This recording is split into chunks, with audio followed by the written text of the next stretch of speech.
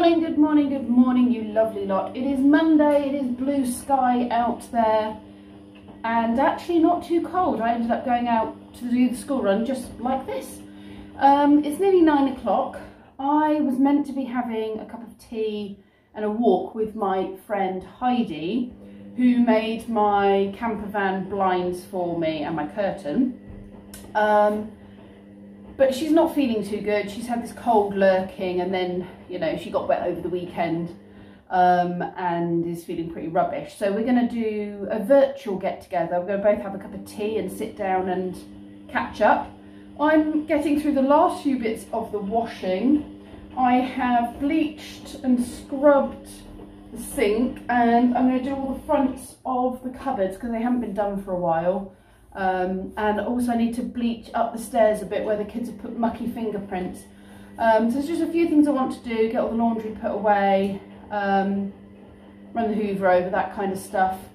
And then I need to finish editing the second walk video, or the second part of the walk video that Jackie and I did at the weekend. So yeah, there's a few things to keep me occupied today. Kenzie is feeling rough again. It seems to be ever since he had COVID back in October, it's like every other week he seems to get poorly with some coldy type thing. I don't know if it's related to that or whether or not it is just that we are now all mixing and therefore getting bugs. But either way, he's got extra English to do today, so he's not finishing school till 5. It's a long day for him. He leaves the house at 7:30 and he's not going to get home till like 5:30, so I don't know. Anyway, I'm going to make tea and hopefully we'll be alright. The washing machine is getting noisy, so that's my cue to stop talking.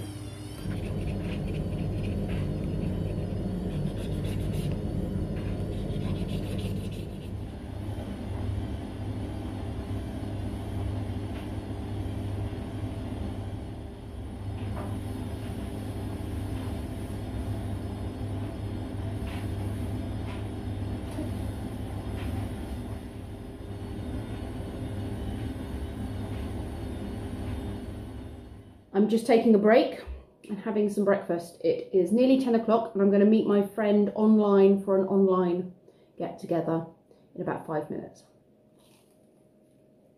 It's now about 20 to 12 and I have just spent the last hour and a half, I think, chatting with my friend Heidi online. Oh, we've got a bird fight going on outside my window.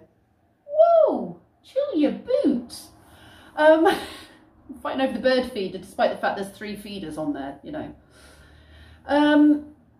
Yes, I've been having a lovely video chat with my friend Heidi, putting the world to rights, having some lovely conversations. We always have a lot of, not just chat about what's going on in our personal lives, but we chat about things, you know, actual meaningful things. So I always come away from a conversation with her feeling, what's the word? I can't think of the word. I mean, I've always enjoyed our conversation, but just a little bit wiser, maybe. Like yeah, a little bit wiser. Maybe that's what it is. Like we've discussed something of worth. Not that our lives are not of worth. I'm really not, I'm making a hash of this, aren't I? It's always nice to talk about our families and that kind of thing, but it's also, and what's going on in our lives, but it's also nice to sometimes touch on a deeper subject and think about that subject, and by discussing it with somebody you are learning and opening your mind, I think is what I'm trying to say. Anyway, I'll stop waffling because I'm clearly not doing a very good job of articulating. I want to show you my front garden. Yesterday, I didn't vlog yesterday because I was editing the walk video. I do still have the other half of that to do, which I think I've already mentioned. But I want to go out and show you what I did in the garden, if these birds will just stop fighting for 2 minutes. I've done various things. I've put some things in pots. I've planted up the 2 plants that I bought last week at the garden centre. And I found that my fig plant had a tree growing with it, and the tree was getting quite big and I needed to separate them and I wasn't sure how to do it. Brendan helped me. We literally just took it out, and I'm hoping that the fig will be okay and that the tree will be okay, and the fact that we have messed with the root ball and what have you and taken it out of its pot is not going to be too traumatic for it. But we'll see. I'm just really hoping it'll be okay. But I've repotted them back up and watered them and what have you. The one thing I didn't have enough of was compost. I would have liked to have completely changed the compost in the fig tree pot. But as it was, I was having to use the old compost and compost from another old planter. And I noticed that in with the fig tree, there were lots of little grubs. Now, I don't know if they're nasty grubs. I don't think they're things like vine weevils or anything like that. I don't think they're anything like that, because they would be particularly nasty and would eat the roots. But it might be that later on in the year that I mess with it again and completely change the compost that's in the pot and dispose of that compost. Some of the grubs I threw out onto the stones, thinking that the birds would come and eat them. But part of me was also, I don't know what these grubs are. And they could be really important beetles and what have you that would not destroy the plant, but that would be really good for the ecosystem in their own way. And so I didn't want to dispose of them all in case they were, you know, beneficial to the ecosystem. So yeah, I don't know. I guess we'll find out, won't we? If the plant has no roots left, I'll find out they were vine weevil larvae and should have got rid of them. But yeah, I'm just talking you through what I'm thinking here, and you don't need to hear it all. So I'm going to go and show you the garden.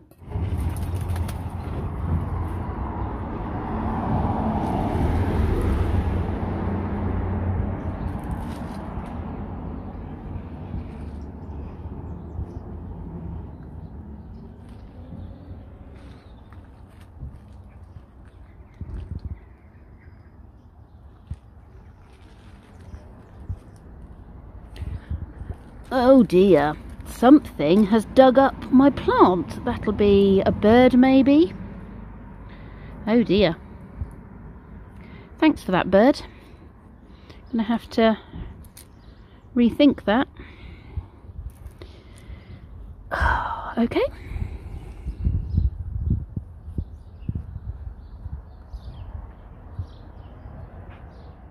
The last load of washing is done, so I'm going to put that in the tumble dryer and take that stuff out of the tumble dryer and fold it.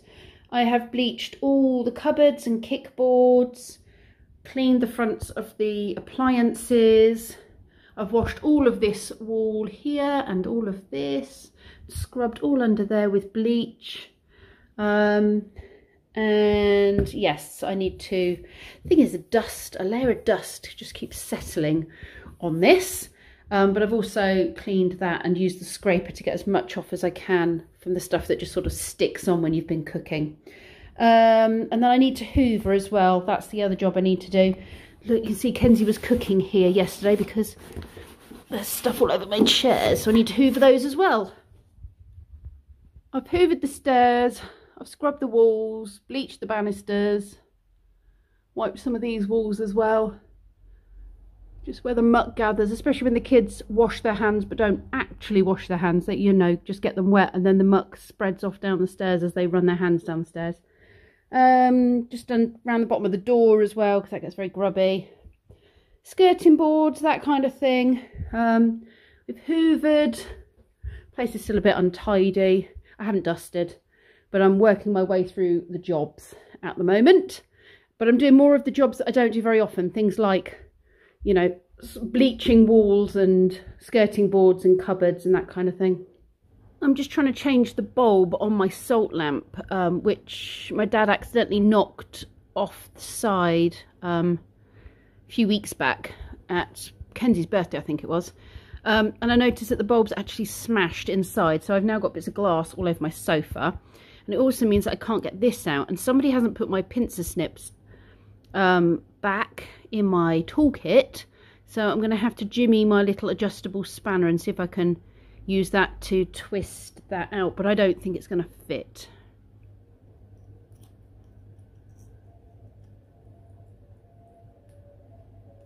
Oh, Nope, that did it.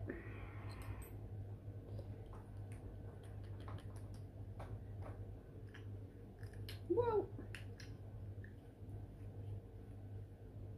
I'm going to tip this upside down into a bin and then hoover up the last little shards. They're very, very thin.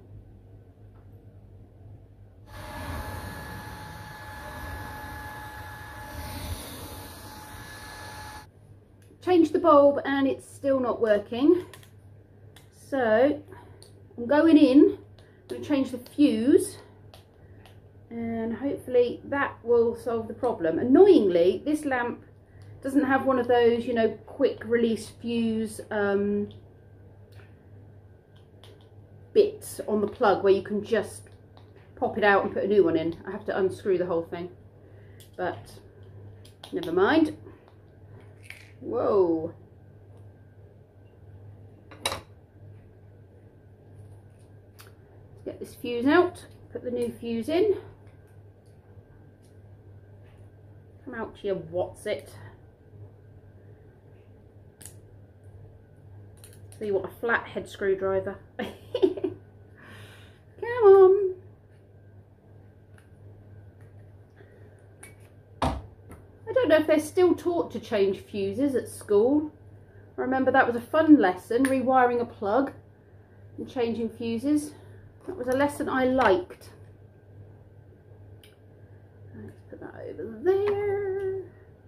And hopefully, as if by magic, I'll be able to make it work again. Why is that one not going in? Why are you not going in?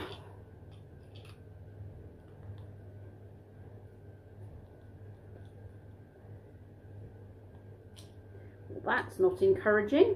This doesn't want to screw in.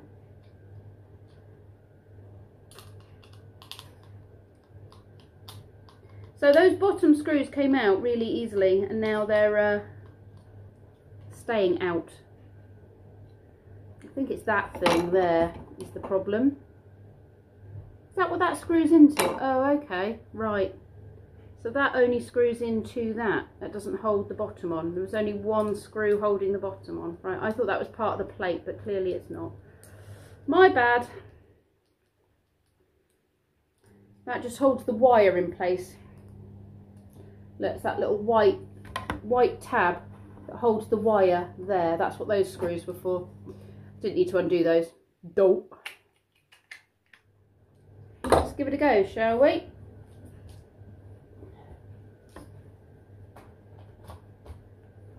Yay! We have light.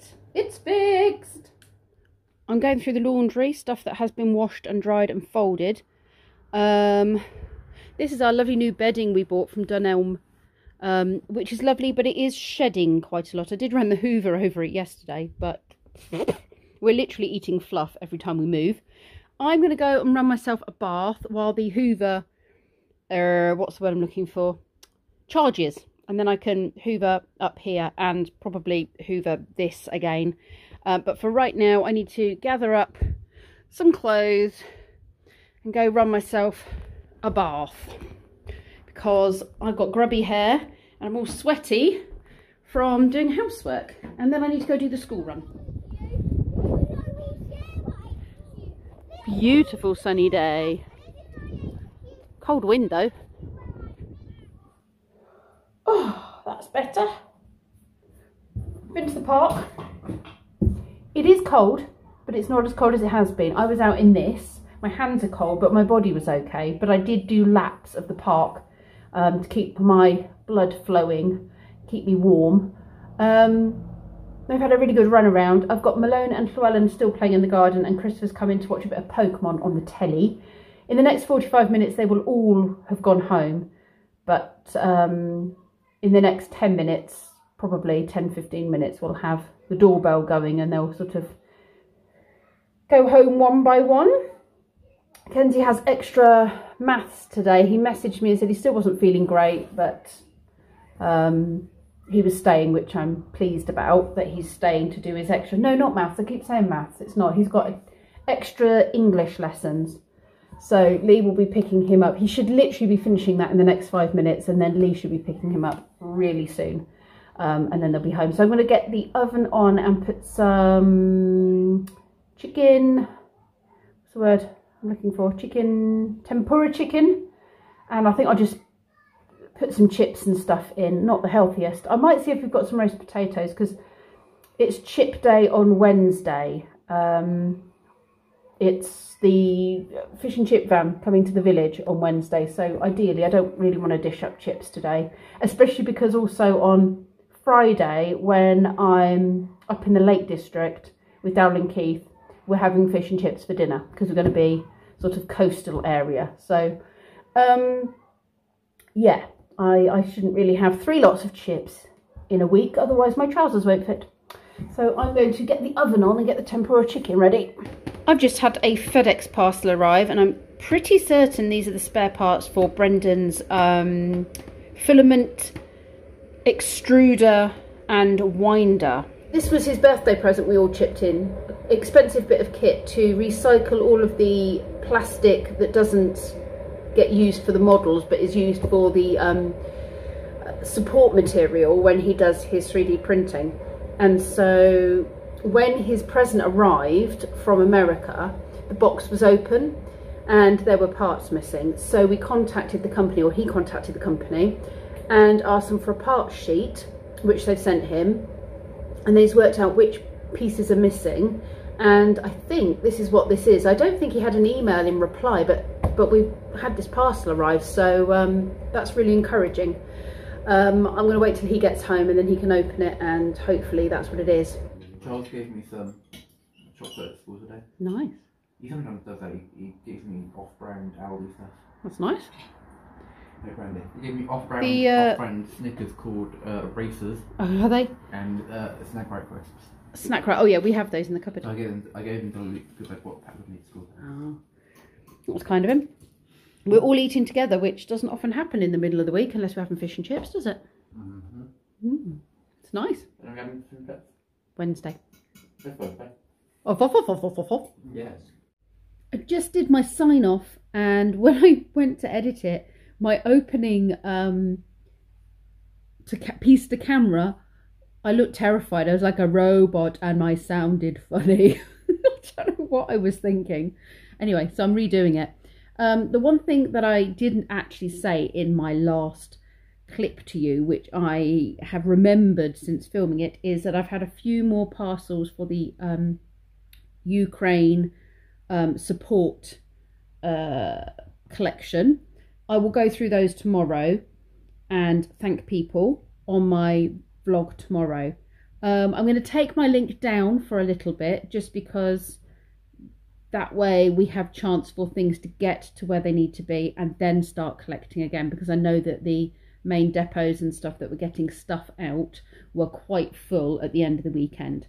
But obviously this is going to be an ongoing thing, unfortunately, so I suspect we will, you know, I'll put the link up a few times and collect and take to centres, but I'm just going to put a pause on it for a week, and then reassess when I hear otherwise, when they start calling out for stuff again.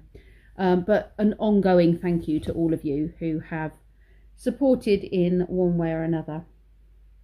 But for now, I'm going to get this video edited so that I can go upstairs and watch Young Sheldon, and I think The Rookie as well tonight, and then read some of my book. I'm currently reading the Third Septimus Heap book, and I've not been getting very far with it because we've been watching a lot of Blacklist. Thanks to Daryl from Campervan Tales, it's totally his fault.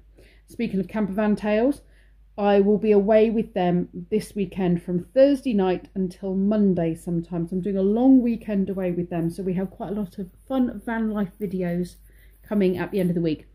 But again, I don't know whether we will be in a position where there's any Wi-Fi. I suspect not. So it might be that there are no videos over the weekend from me. So I'm just putting it out there. Nothing drastic will have happened. It's just that I will be in a remote place and probably unlikely to upload. But for now, thank you very much for watching, and I'll see you all tomorrow.